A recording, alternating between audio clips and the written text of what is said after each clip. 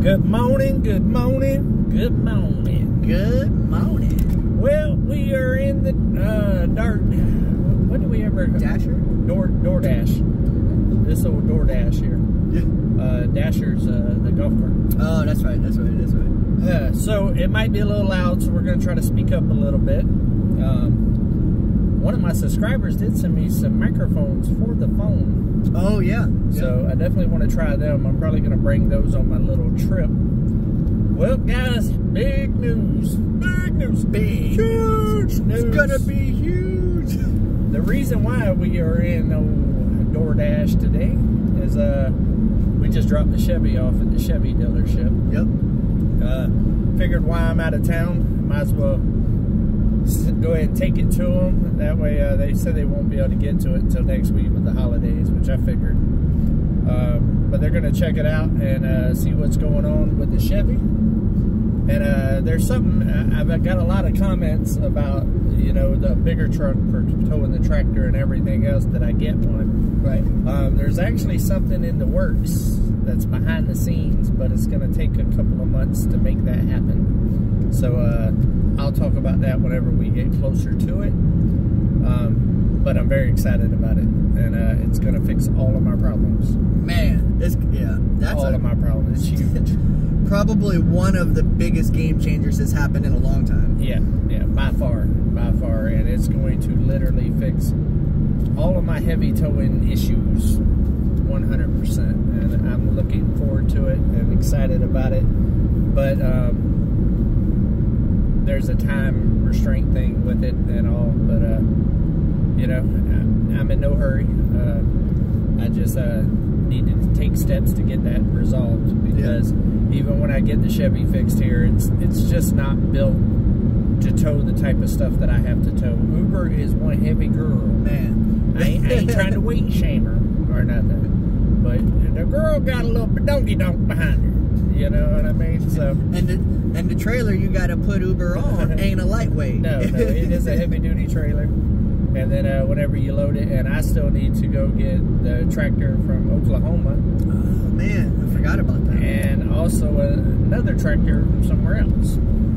So that's a game changer. Yeah, that one will actually be done with the Chevy.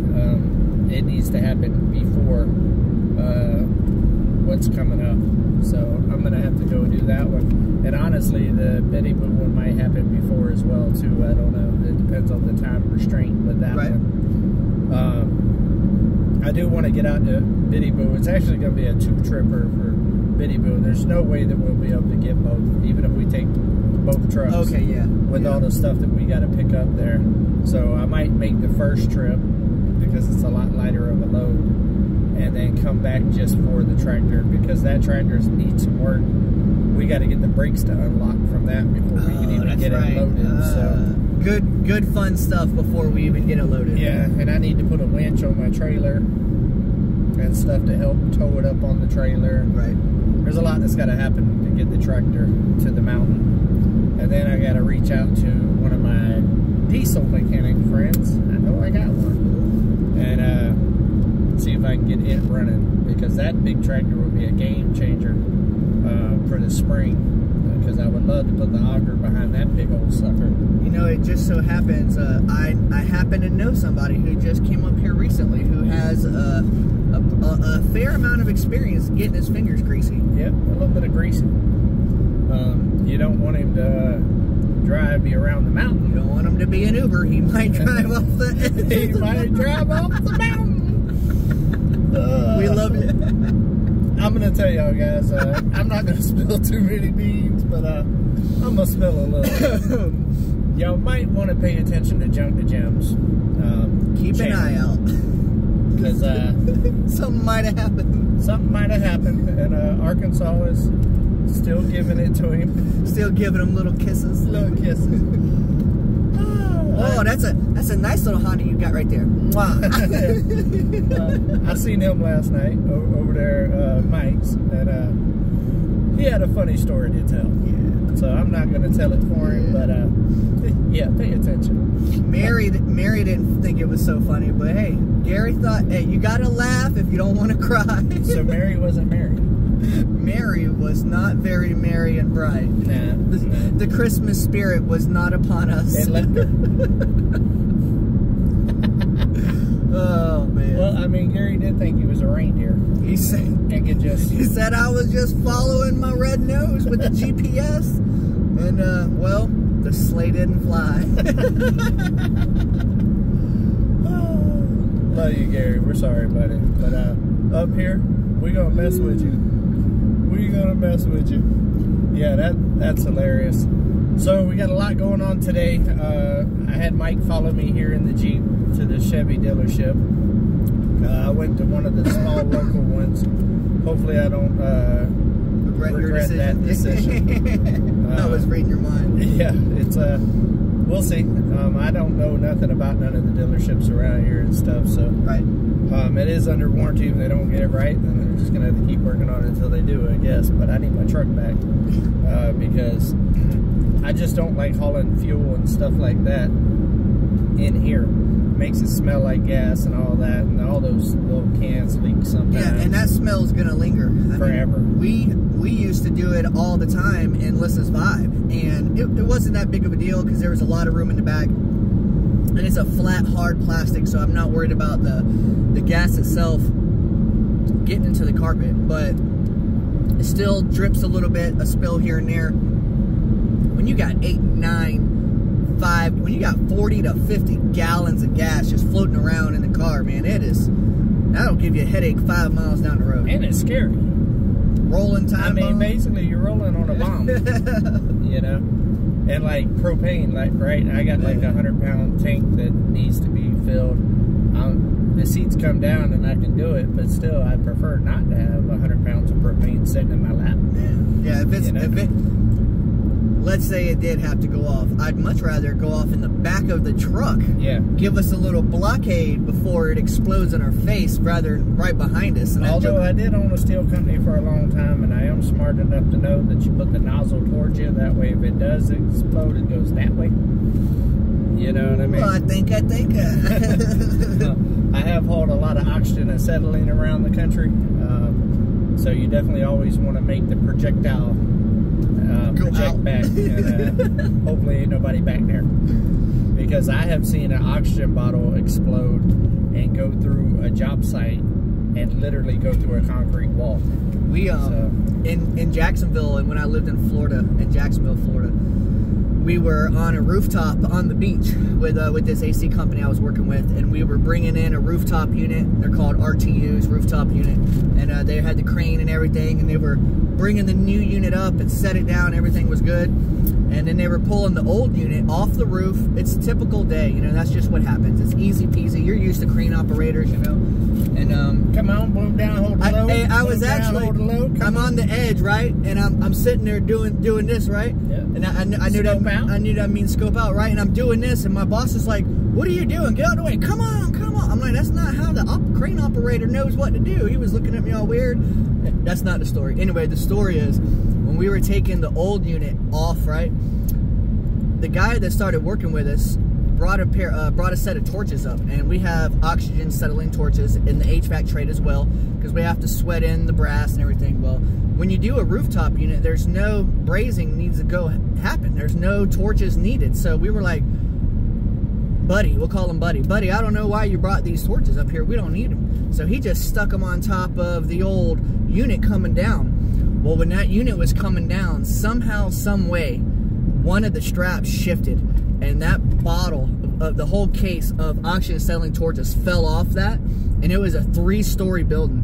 And when it hit the bottom, it was a literal bomb. It was boom, and the oxygen bottle, like, luckily we were in between a couple of buildings and it didn't do too much damage, but man, it put a hole in the side of one of them brick buildings where it just smashed on. Yeah, that's just crazy.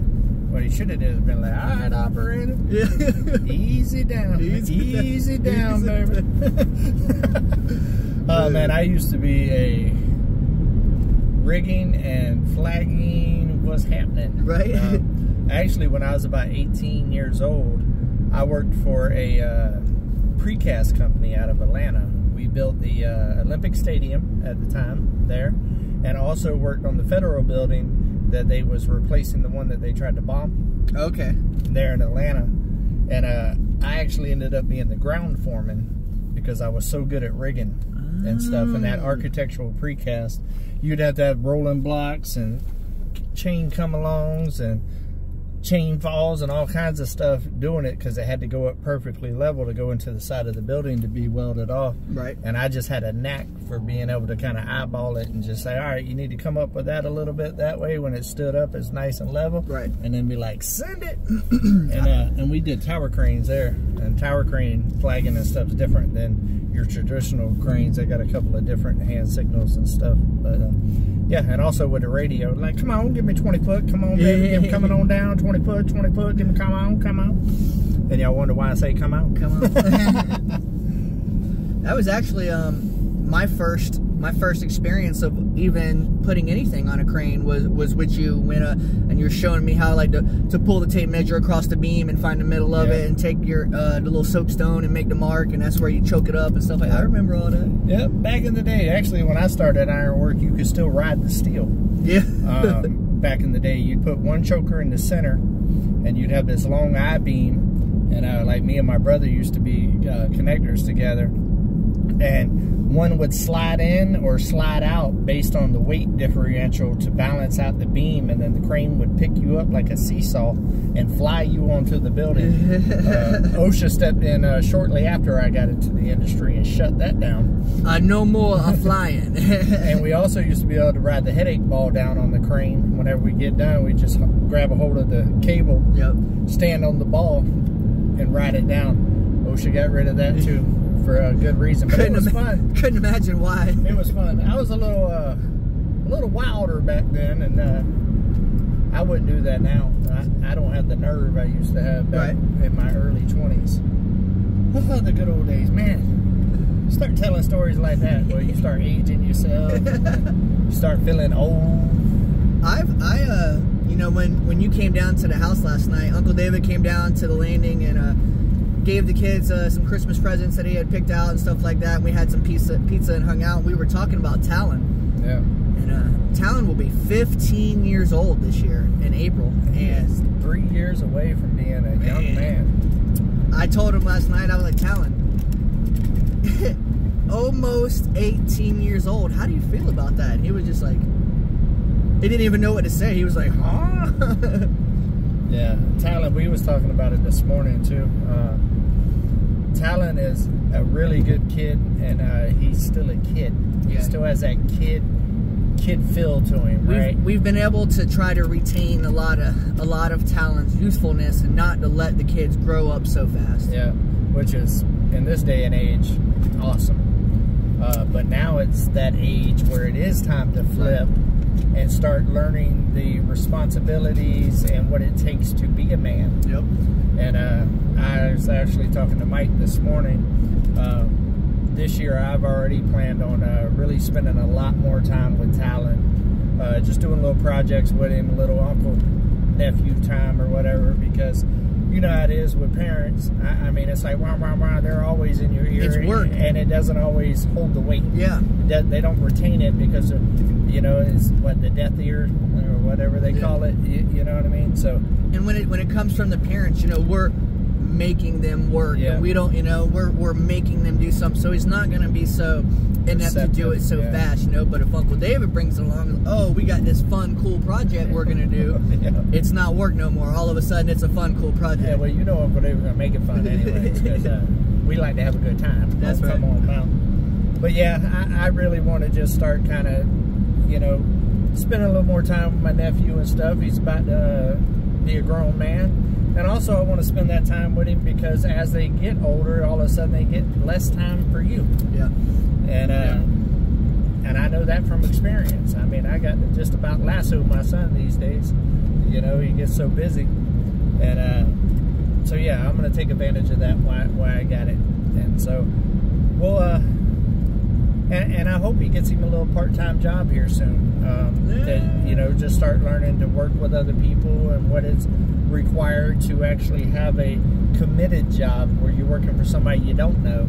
I don't know what the age limit is here in Arkansas for part-time jobs. I believe 15. I think they can drive at 14 now in certain scenarios. In Arkansas, period, the state of Arkansas, you can get your learner's permit at 14 and your actual driver's license at 15. Yeah, so I believe if they could do that, then I can almost assure that they could start working at 15. I'm sure it's limited hours and stuff like that because of schooling and stuff like that, but even in Florida, you can do it at 15 years old. 16. In Florida, you got to be 16 to get a job. They changed that? When I started working, I had to be 16 years old, and in school or whatever. I had to fill out this piece of paper to start work. My first job ever was a dishwasher at A&A restaurant, and then I moved to the stocking groceries at IGA. And in both places, you had to be at least 16 was the minimum age.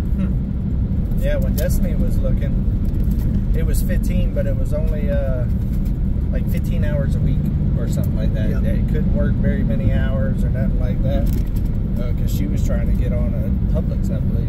And yeah, man, hey, I started working.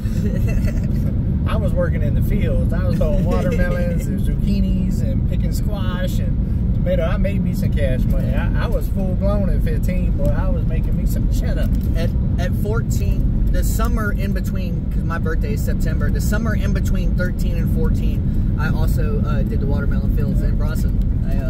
I used to. That was taxing. I used to throw watermelons all day, and I was tall, so I was the one that bumped the trucks. Okay. And then I would work during the summers. I would work at night loading the semis. Like I've been hustling, making money since way back in the day. Right. And then actually, whenever I was 15, I would work in the fields during the day, and I would wash dishes at the restaurant that I eventually owned years later. Because my mom worked there, and the lady that owned it loved me, and I would get paid to come in, and I had to do my homework. She'd set me down, I'd be on the clock doing my homework. Whenever that was done, I was the dishwasher, and eventually I ended up becoming the cook because the cook called out, and I took over one day, and I went ahead and took that position. Yeah, let me get that. And then also she would come in sometimes and take me to go get fresh seafood from Cedar Key. Oh, man. We'd stop off at the bar. I know it ain't good, but we'd stop off at the bar, and she would bet money on me playing pool and stuff. And she didn't care if she lost or won. She just liked me sitting there, and she would sit there and have her beers, and I'd play pool. And I love that lady. Her name was Yoshi, and she was like probably one of my first mentors. You know, she's so smart, taught me a ton about business and stuff like that. And then years later, I ended up renting out that same building and doing my sports bar. Yeah. So talk about full circle, man. That's crazy. My whole life, when I moved to Bronson in the beginning, that was always a seafood place. Yep. And then I got older, and matter of fact, when I moved down to Zephyr Hills, where I stayed with you, it shut down. It was nothing. Yeah, because she died. Yeah. Oh, okay. Yeah, and then Levi's grandma ended up buying it. And then I ended up with I moved away, and then when I came back, you owned it. I was like, what? It's a sports bar? What the heck? And then when you got rid of it, it actually became part of the children's table. Yeah. Which is like a food pantry in Bronson. And the lady who actually used to run the children's table, she just recently passed away. She was a great woman. She was also like a big foster mom to the community in Bronson. So Miss Frida, you're loved and you'll be missed always. Miss Frida. Yeah, that's who it was. It was Miss Frida. She was a mom to a lot of kids in Bronson. Yeah. We love you. It's crazy how those things go full circle. I mean, just like with me getting my GED at that college remote site. Yeah. And then I ended up being the one that was over all of the remote sites for that college. Whenever I just randomly pulled in there one day to get my GED to prove a point to my daughter. That's so funny. Yeah. It's so awesome. My life has been a whole lot of series of full circles and stuff.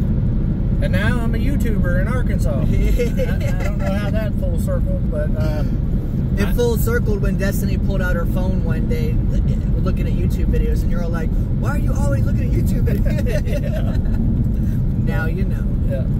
Well, I guess it's full circle because once again, I called you and brought you with me. Yep. And I did that same thing in Zephyr Hills a long time ago when he was a kid. So, yeah, full circle. It's kind of crazy. We're going down memory lane today, guys. Also, if you made it this far in the video, well, thank you.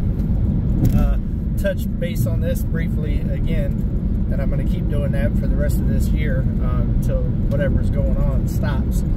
Definitely check to make sure that you're subscribed to our channels, all of them. Tim actually did a call to action video yesterday on his ramblings and gained 130 subscribers that were unsubscribed from him. So it is definitely going across a lot in this niche.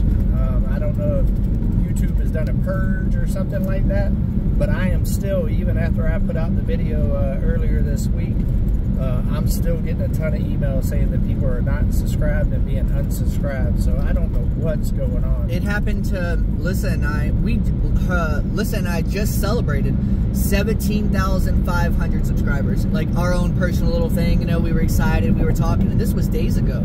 And then we woke up yesterday at 17,499. Yeah. Like, man, we lost like 15 subscribers in 2 days. Like, wow, what happened? Did we make you mad? Yeah, it's YouTube. Something's going on with it. Right now, we on the back end, we got an analytics thing to tell us on average about how many subscribers we gained for 28 days. Yep. Mine typically is anywhere from 300 to 400 to 1,000 on average. Most of the time, always. 300 is like very low. For the last month, mine has been at like 100. Man. And that has never happened since I was here in Arkansas. So YouTube is steady unsubscribing people for some reason. I don't know if they're doing like a yearly purge, and it's just, I'm sure they're not individually doing it. I'm sure they ran some kind of update or thing or purge or something like that. So it's very important to like, subscribe, comment, do all of that. But even people that comment all the time are telling me they got unsubscribed. Yep. So I don't really know what the answer is. I'm just going to keep putting out content. Every once in a while I'll mention it to you guys. And sorry for the inconvenience. It's definitely not me. Right.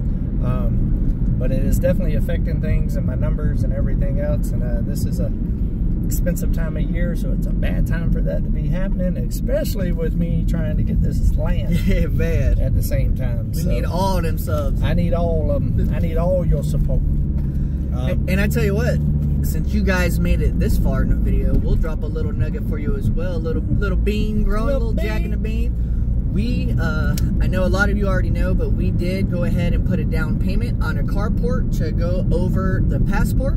And it will be arriving January 2nd. Yes. And guess what? We don't even have to put it together. All we have to do is film, because they're sending a crew out to put that together and set that up. So that's super exciting. Nice. Be able to keep some of that ice and rain off the carport. Or off the camper. Yeah, that'd be big for this winter. And you just about got all the foam done. Yeah, I still got that one piece of foam to put in the front of the thing. That's why I mentioned it. Yeah, it's just to let it know that he ain't done. Put some pressure on me. No pressure. Yeah, man, it's a nice morning. It's cloudy. It rained last night a little while. It's supposed to be getting rain like it was supposed to be today and tomorrow also. I'm hoping that it doesn't rain tonight, because I fly out in the morning and I don't want weather to delay my trip and make my layovers longer and all of that. So hopefully I can kind of sneak to South Carolina. It can do its rain thing while I'm there and be nice and clear for me to fly back on Tuesday. Yeah. Because I am coming back Tuesday, flying out Saturday, coming back Tuesday. Just a short little trip to go visit my family. I thought about staying longer, but with winter coming and all of that, I just got so much going on. Yeah. I decided to just do a little short trip. I've gotten all my Christmas here done. Like Mike said, I went last night and had pizza with them and dropped off with all the kids' stockings and got them a little something to munch on. Yep. And then I did that the day before, or the day before, over there at Simple Life Reclaim and Country Road Cures. I did one with them. And it wasn't no parties or nothing like that. I had a couple people comment, I wonder why they're doing them all individual. There ain't nothing, there ain't no smoke there. There ain't no smoke there. Just everybody is busy. Oh, little fender bender. Wow. Got a three-way fender bender. You never see that here. There's never no traffic. Wow. That was wild. Got to be a bad driver if you got 3 cars that hit each other here, because that's the most I've ever seen here at one time to begin with. Am I wrong? I've never seen more than 1 car at a time coming through. Yeah. It's actually an inside joke of mine, his, Lissa, and the 41.36. It's like, man, see all this traffic today? There's like 2-3 cars. Yeah. And we're talking about going 30 minutes and seeing like 2 cars. So the fact they just had a fender bender, they might be waiting a while, because they're waiting on someone to show up. The popo might think that that's a practical joke. You know, they might not even think that's a real call. Oh, that's funny. It wasn't that serious, guys. That's why we're joking about it. Look, slow down, look.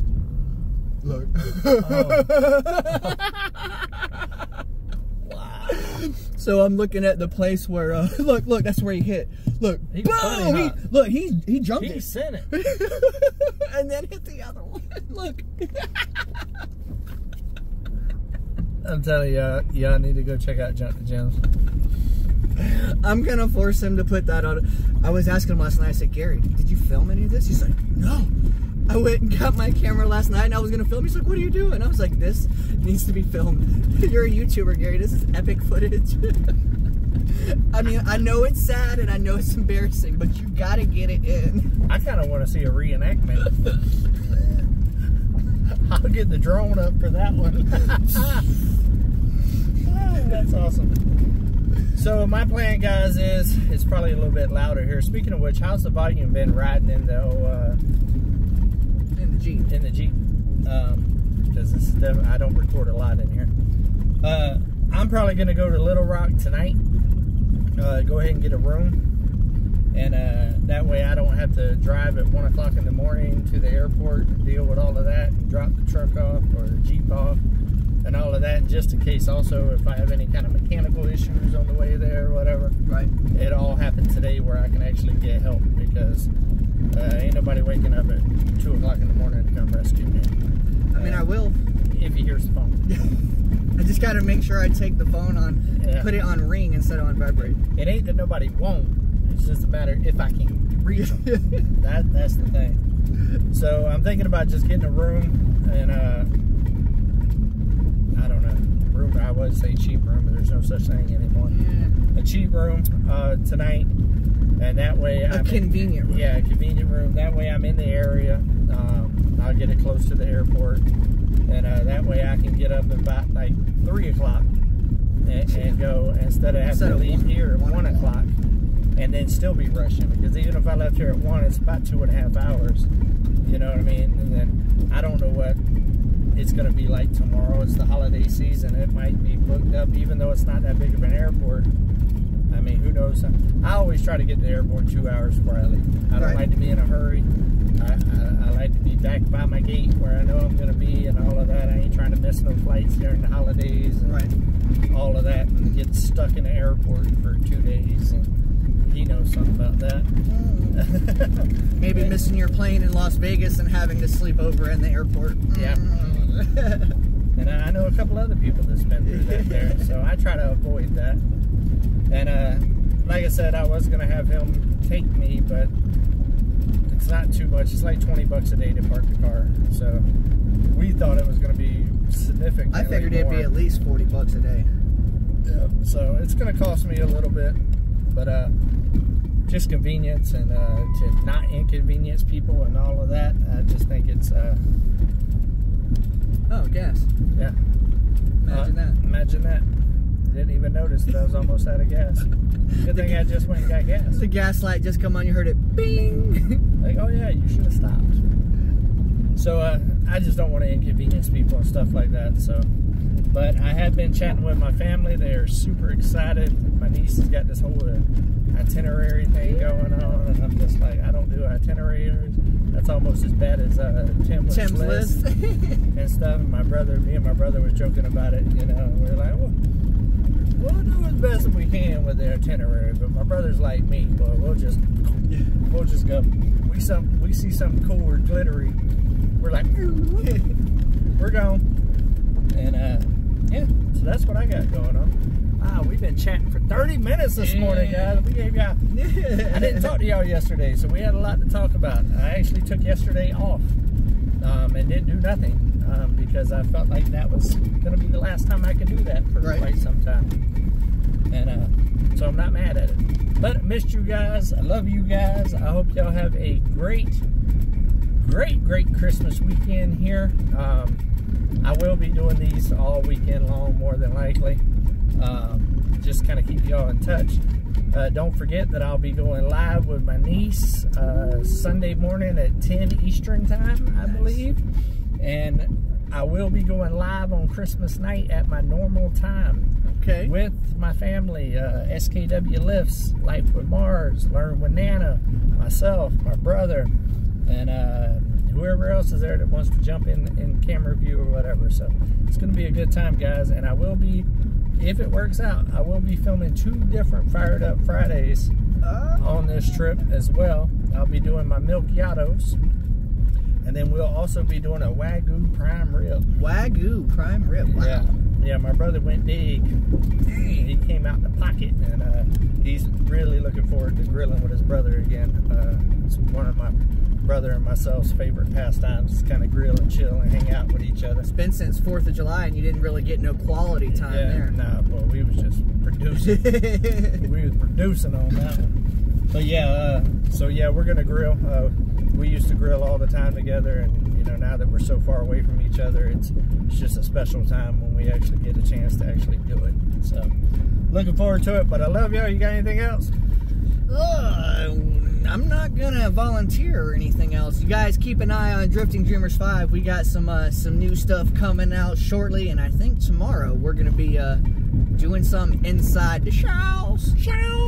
Today we do have a video coming out a little bit later, and we did a little bit more road work. Got the or no, that was I can't even remember what video. We just had a video come out yesterday where we did a little bit of road work. And today's video is actually something that Lissa's trying out for the very first time. She's doing a month review, and it's going to be the month of December wrap-up and a mail call with some awesome gifts and cards that you guys have sent to us, so keep on the lookout for that a little bit later. Nice. All right, guys, do something nice for somebody. Reach out to somebody you ain't talked to in a while, especially nowadays, guys. During this time of year is a rough time for some people. And your phone call might make all the difference in their holiday season. So definitely reach out. Love every single one of y'all. But always, guys, and I do mean always, keep it real. Come on.